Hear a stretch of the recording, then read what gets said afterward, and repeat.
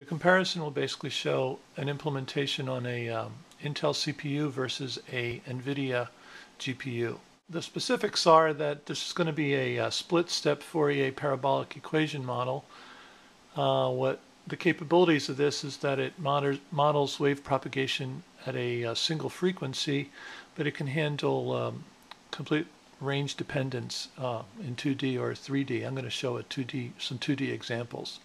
We're going to show you some speedups that we got with a $250 graphics board, and the speedups are going to be roughly 10 to 20.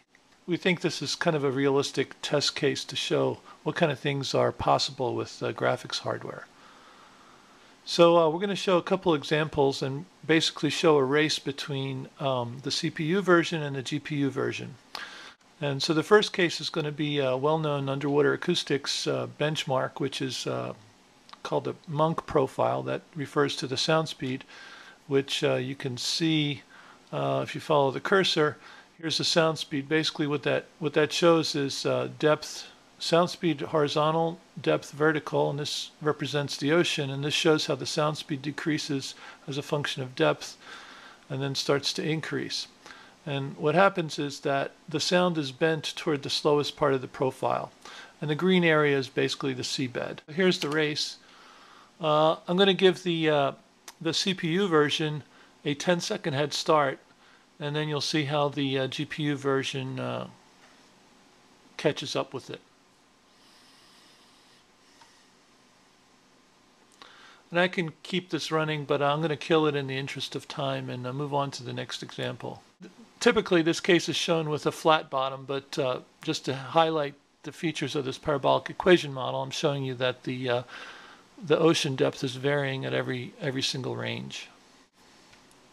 So now I'm going to move on to a very similar example, except in this case, this will show 75 kilometers instead of 10 kilometers, but it'll be the same exact sound speed profile. Just to show you what this is going to look like, what you have is that at the 60 kilometer mark right here, you'll see that we have a convergence zone, which basically means that most of the sound energy has been bent toward the bottom, and then it's taken a while for it to bend back toward the surface and come back. So let's go see the demonstration, or basically the race between the CPU and the GPU.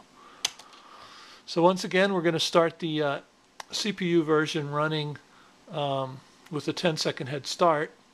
And in this case, it appears to be moving much slower because it's got a lot more ground to cover.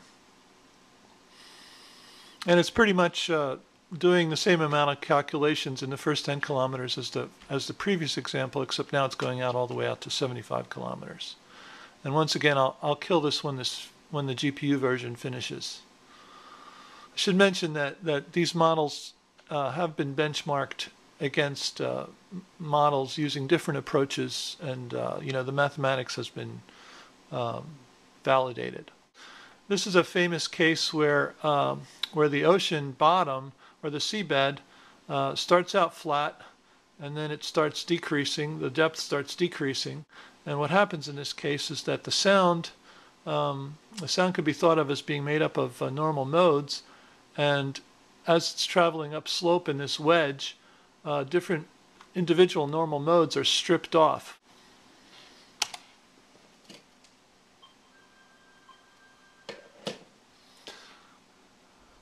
In this case, the CPU version, since it's working at 25 Hertz, finishes even before the GPU version, so it finishes less than 10 seconds. The same basic ocean environment with the upslope propagation, but I'll show the modeling at 500 Hertz. And I've also scaled the problem so that counted in terms of wavelengths, it's a much larger problem. So here's that example at 500 Hertz.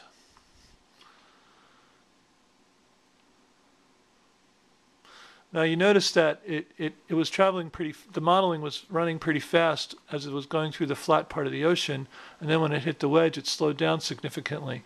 Well, that's because it can use basically the same setup while the ocean is not changing, and then when it starts changing through the wedge, it has to make adjustments every step, so it's doing more work. So in this case, the seabed, there's a mountain in the ocean, and the sound's has to go past the mountain. Over here near the surface, you can see the impact of that duct I mentioned, and otherwise the sound hits the C-mount, bounces up, hits the surface, comes back down past the C-mount, and then continues on. So let's see what that looks like in real time. Once again, we're giving the CPU a 10-second head start, and we'll show the GPU version after 10 seconds. And again, you've noticed that the CPU model has slowed down significantly when it hit the C-mount, and again, that's because it's got to do a lot more work when the bathymetry or the seabed depth is changing.